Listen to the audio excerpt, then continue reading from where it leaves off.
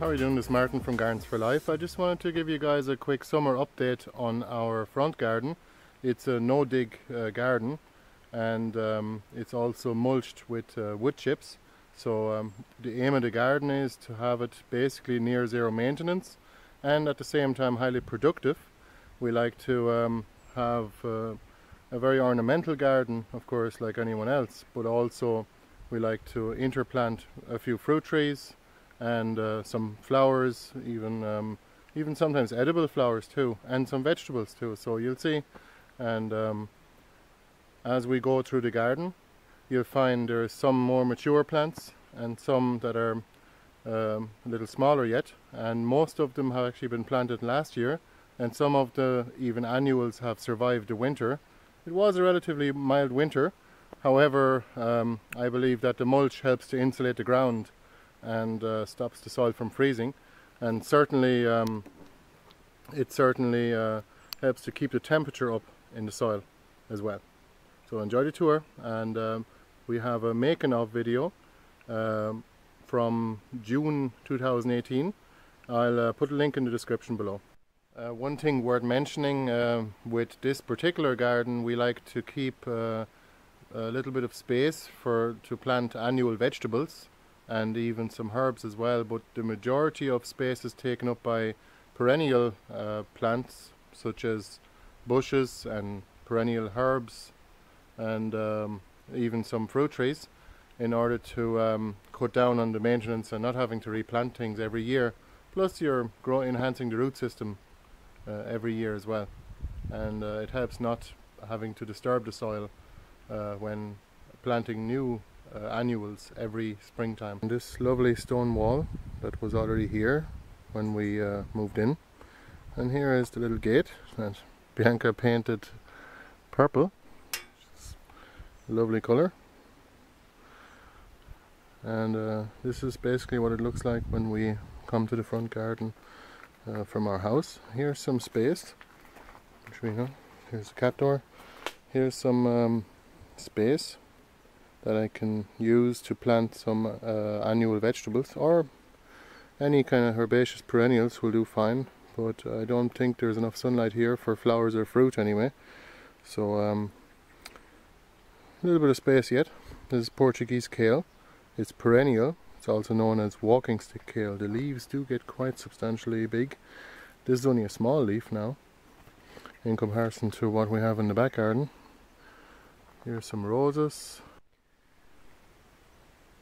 So this is the willow arch or willow tunnel.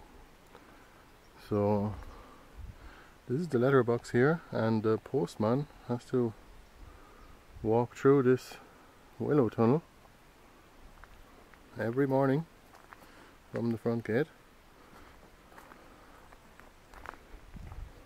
That's what it looks like from the other side.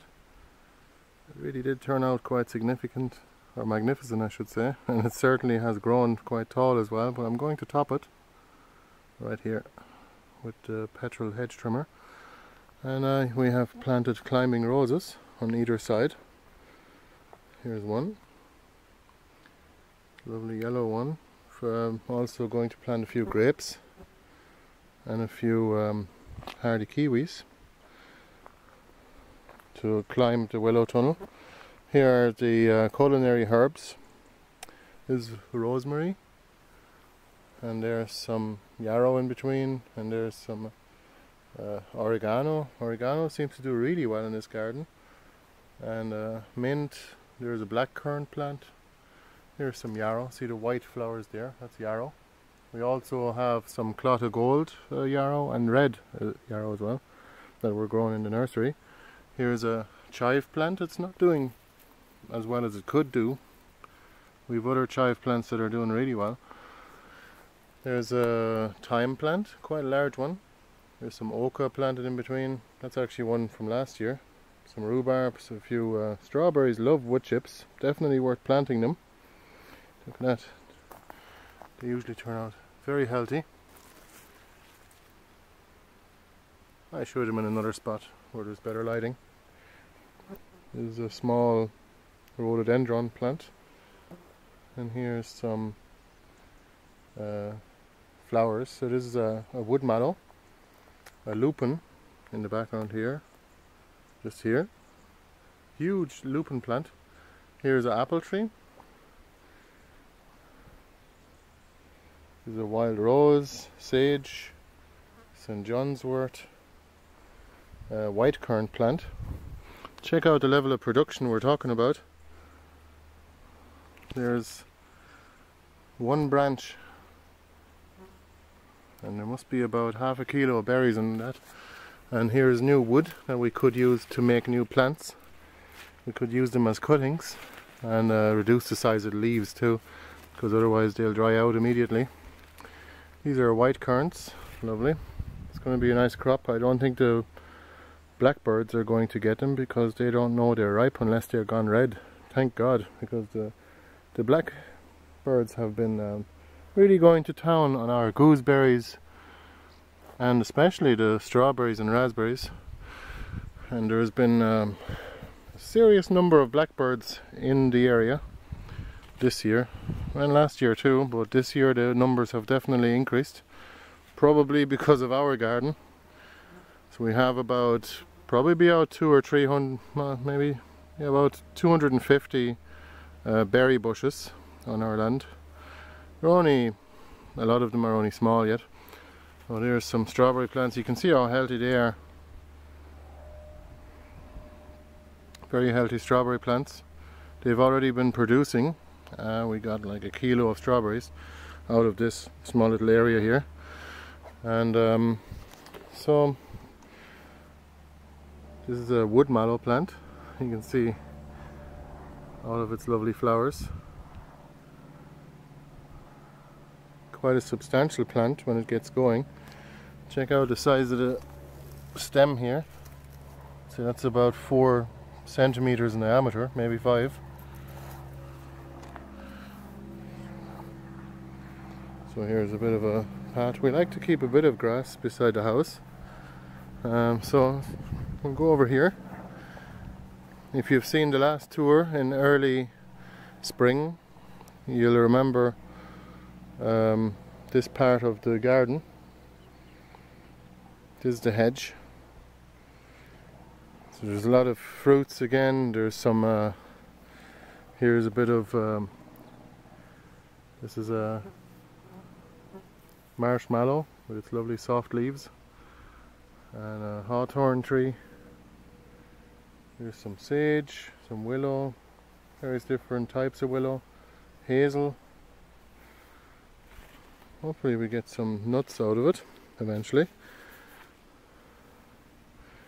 Here's a St. John's wort in between. Always nice to have a few flowers in between anyway. Here's more herbs. Here's a medicinal St. John's wort. Smaller leaves and smaller flowers. And here is a oregano plant going to flower. Focus won't do it now, but there you are. Here is a huge red currant bush. If you've seen the video on getting free plants from cuttings, how to propagate plants from cuttings, this is one of the bushes that was featured in it anyway. So I just basically took the wood off here. This is the green wood. It's now gone to semi-hardwood, I see. It's not green anymore, so it'll be harder to root. But I took the wood off another one of these plants that's more in the shade in the back garden. Here's a comfrey plant, quite a large one at that. And here's an apple tree. This one doesn't do too well. This is a James Grief, and it's not doing as well as the other varieties we have. Here's pineapple mint. And what a lovely aroma it has. It really does smell like pineapple when you rub it. And I haven't actually made tea from it, from pure pineapple mint. I must try that one day. Here's a sage plant that's kind of growing onto the path a little bit here. Here's more oca growing. Oh yeah, this is where the original oca plant was that we have featured in one of our videos. This is actually one of the tubers that was left in the ground. But to start oca, there's no harm in leaving in the ground all winter, but in early spring they get eaten up by whatever is in the soil and everything else around. But during the winter time they're fine in a mulched garden. I'd recommend to grow them on through the winter. You just basically, in early spring or late winter, you take up the tubers and plant them in a greenhouse in pots, and then you can kind of extend the season a little bit too that way. There's a plum tree. For the first time it actually has 1 or 2 plums on it, and this is garlic chives. So as you can see here, the hedge is getting quite substantial. This is a marshmallow again. We like planting a lot of marshmallow. It's such an easy thing to grow, and it's got lovely white and pink flowers for a long period of time. There's a huge rhubarb plant. That rhubarb plant is only 1 year old. That's only grown from seed last spring, so it's 1 year and 3 months old at the most. And check out the size of it. Look, that's my hand there. Look at the size of that. The stalks. Amazing. We must actually harvest some of it, make a bit of a stew or a pie. Here's the giant potato that I harvested last year as well. There was potatoes. There was the one potato plant which just grew completely by coincidence down here. It just came in on in a pot with one of the raspberry plants, which you see here. The potatoes that came out of here were basically the size of my hand here now. Very large potatoes, and it's great. I call them coincidental potatoes, or unintentional potatoes. And a friend of ours said that they're just as good as an intentional potato. And these are some red ochre. And here's some white wild roses. The loveliest smell of those. Smells like soap, is what someone visiting our garden said. This is a new tree here. This is a mulberry. So we'll see how that goes. It's a grafted mulberry tree. This is our salmonberry. We're actually starting to propagate that one now, and hopefully get a few plants out of it this year. There's a blackcurrant, and here's our big pink mallow. We're also going to have plants available for this one because we've been doing a lot of cuttings. It's actually taken over the path here, so it's actually favourable for us to cut that back, and we can use the offcuts then to grow new plants out of, just by softwood cuttings. Here's a rose bush. We have a few cuttings done of these too. Look, this is still, even though it's mid-July, in Ireland you can still do softwood cuttings. This is new growth, so I could do a few more cuttings here. Might as well cut it back. I don't want it to kind of grown up out onto the path too much. And again, nothing goes to waste. We can simply use all of the green wood as cuttings. Same as this Weigelia.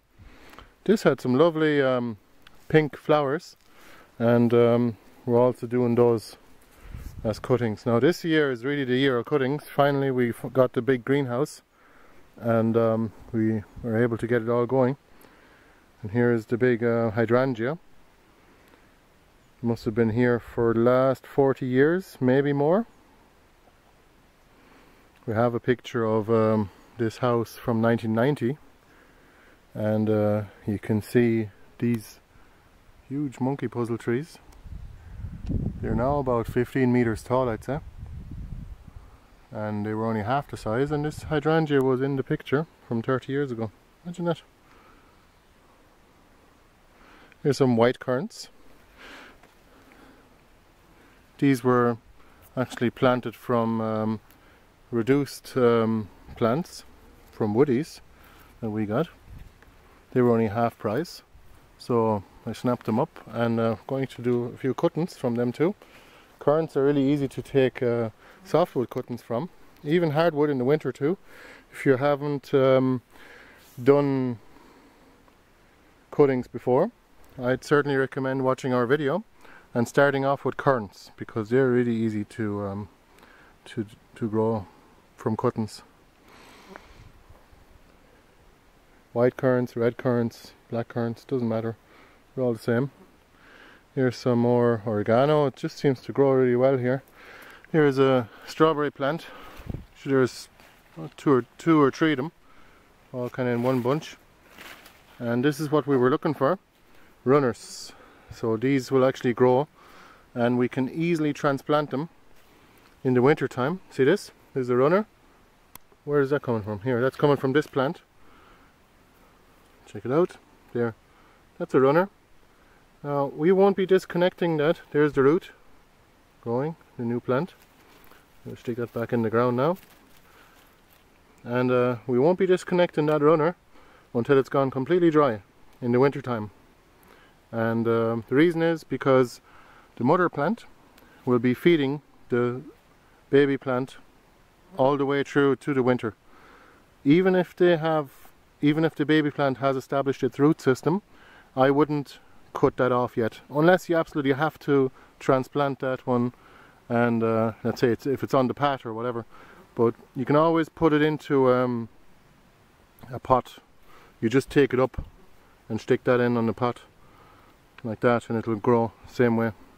So you don't have to let it grow where it lands automatically. And here is another that's another plum tree. Here's a willow. Here's some Lebanese raspberry. Sorry, Nepalese. And yeah, haven't seen many berries this year yet. It could be too early yet. Here's the flowers. But last year we got a few berries out of it, but this year it's doing really well. If you're growing Nepalese raspberries, I would certainly recommend trellising them and not letting them tip layer everywhere, because they just take over a patch of ground. I'm going to do that, and I'm going to contain them. At the moment, for the last year, I've been happy to let them trail off, because I'm going to take them up in the winter time, and I'm going to pot them up and transplant them to other spots on our land, especially in the understory of our forest here as well. We have another prunus, that's another plum. Prunus is plum, malus is apple, and pyrus is pear. This is they're all the Latin names. This is a crab apple. So we like to plant some wild fruit varieties in order to achieve really good pollination rates and disease control also, because wild fruit trees have much better disease resistance than your named varieties, the ones that have been bred basically. And if you interplant them, they'll help not to let the diseases spread too much. We like to plant one fruit tree, for example this apple tree here, on its own. It's only seems to be only a dwarf rootstock on this one, because it's been 3 years now we've moved it from our last house. This was a present from our last landlord, very kindly received it from him, and it's been growing apples ever since, every year, and they're the best apples we've ever had anyway. The variety is called Malus Fiesta, and definitely one variety worth going for. And for example, so you have one apple tree here, and then you have a wild apple here, a plum, a mountain ash, a willow, a plum, and another plum, and then you have an apple.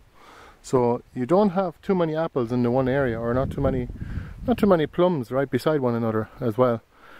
And it's really important, but also wild fruit has a longer flowering period as well, so you kind of get better cross-pollination as well. So especially any varieties of fruit with the name golden in the name, so you get longer flowering periods.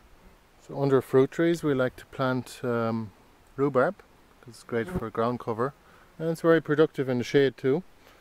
and also of course blackcurrant and red currant. And here's an edible geranium. It's actually annual, and it did survive the mild winter, but mostly in this garden because there was a lot of soil activity under the mulch, and it's also well insulated with it. And here is cornflowers. Nice to look at, also make for great eye medicine. Exactly how, I'm not entirely sure. Here is a fig tree. That's a brown turkey. There's no figs on this one this year, but the one in the back there is a few. We have about 5 varieties of figs now, so they're planted in each of the gardens. And here is feverfew. It's one plant. It has kind of spread under its own weight, and it's a lovely smell. So you can smell it from about a meter away. And here's some sea buckthorn that we're going to propagate this year, hopefully, if it grows at all. Here's some huge fennel plants, and it's already seeding again. Every year these fennel plants are seeding. I believe the variety is called Florence, Sweet Florence, and it's well worth growing. Even if you have a bad stomach, you can easily make a tea from the leaves or just eat them. And even smell it, the smell is lovely. It's very similar leaves to a dill plant, which is used for pickling cucumbers. And fennel is definitely an awesome perennial plant to have. It's a medicinal and a culinary herb too.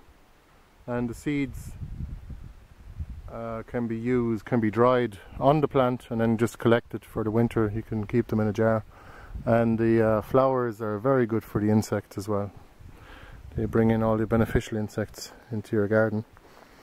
Here's a Paulonia plant. It's only small yet, but it's growing. It's only a bare root cutting. And here's another marshmallow.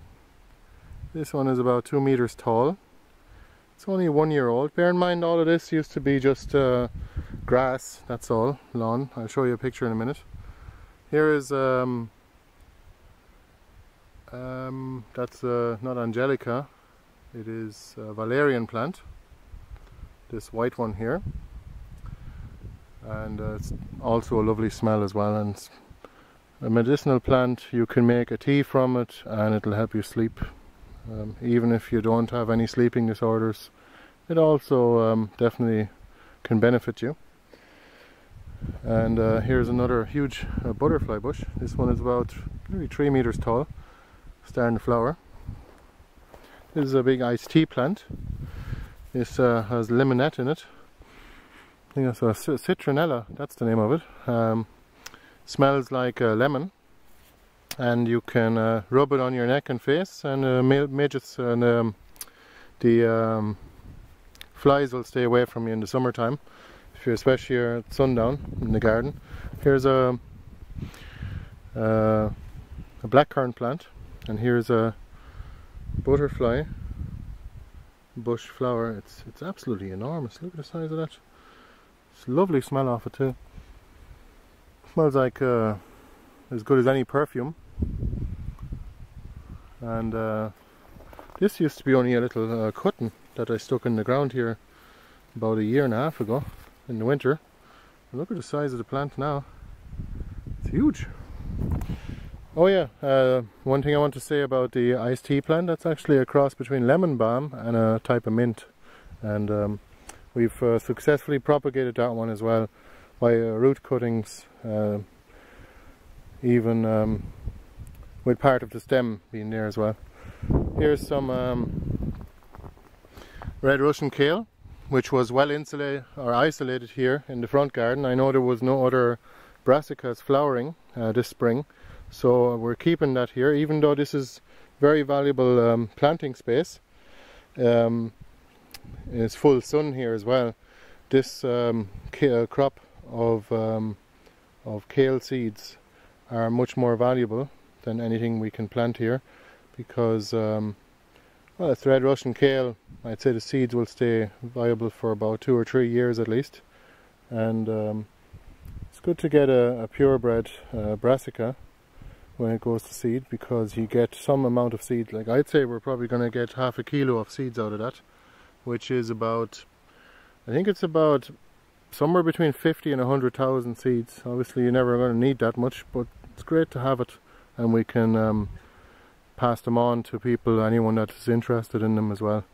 We like to share seeds and plants and tubers and that type of thing too. And here's another wood mallow. Here's another mallows. That's a wild apple, so a crab apple. You can see here it's not grafted, so the stem is just straight down. There's no callousing. Here's a blackcurrant, and here's another one of those white roses. You can see it's kind of spreading. So I'm going to take this and make cuttings out of it and grow new plants. And here you can see the big monkey puzzle trees again. So it must be about 15 meters tall at least. Here's a wormwood plant. It has grown, I'd say this plant must have, let's say, about grown by about tenfold in the last year and a half, or even year and a month in it. So this is a black currant. Oh sorry, this is a red currant. She's grown very big. I can definitely go ahead and take some cuttings from that. What is this one? Look at that. It's not a fruit that I know. I didn't plant this here. This was here when we moved in. Not entirely sure. But if anyone can tell me what plant this is, please let me know. This is the leaves here, look. That's the leaves. And here's some kind of weird fruits there. So let me know if you can tell me down in the comments, please. Be very interesting to know. Well, right here is the front gate to the garden. Here's some pink roses and some more butterfly bush. Here's some raspberries and a white wild rose. Some other flowering bushes, more raspberries, and lovely fuchsia.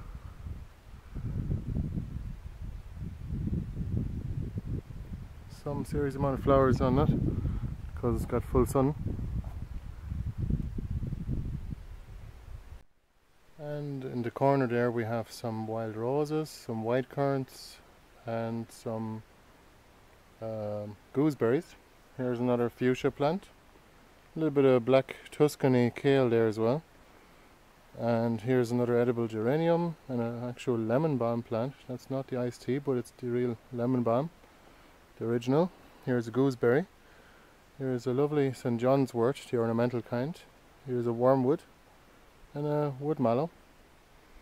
They're filling out the spaces we're not really using very nicely. Here's a tayberry. Ooh, the birds haven't found these yet. There's a good few of them on there. Here's a tayberry. It's a cross between blackberry and raspberry, I believe.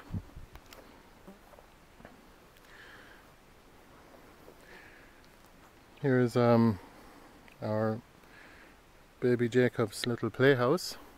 He likes to walk out here, open the door, walk in and walk out. Of course, we're teaching him to close the door after himself. Right behind this big hydrangea.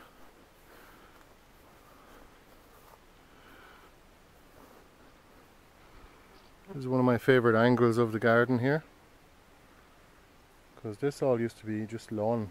I'll show you a picture. Here's what this used to look like.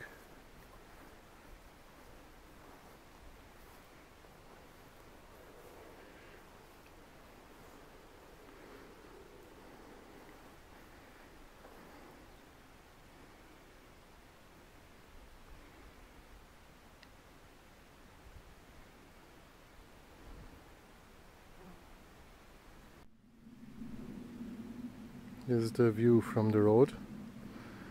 So it's definitely filling in nicely. There's some trees here and a lot of smaller shrubs and herbaceous perennials planted,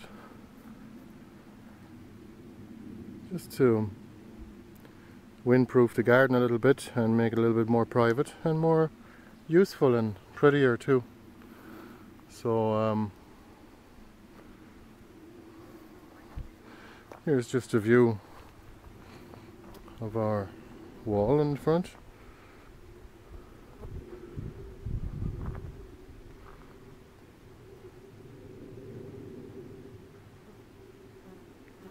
Here's that fuchsia again.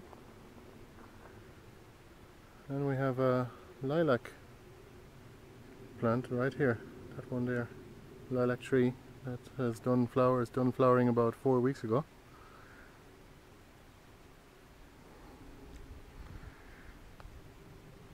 So hopefully you enjoyed that little tour of the garden, and we've basically spent almost no time at maintaining it this year, even maybe just mowing the lawn a couple of times a year and cutting the edges towards the rocks on the borders of the woodchip beds. Other than that, there's really no maintenance in it, and it's only maybe about 3 or 4 hours a year, would you believe it or not, that we have to spend actually working on this garden, because it's all perennial and it's all mulched, so there's very little weeding to do. And check out the making of video. It's in the description below. Thanks a million for watching. Bye bye.